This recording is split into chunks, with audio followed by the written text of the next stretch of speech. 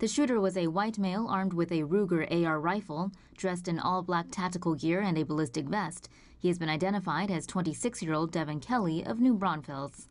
Kelley entered the First Baptist Church and opened fire at around 11:20 a.m., killing at least 26 people and injuring 20 others. The shooter then fled the scene after exchanging fire with a local resident armed with a rifle.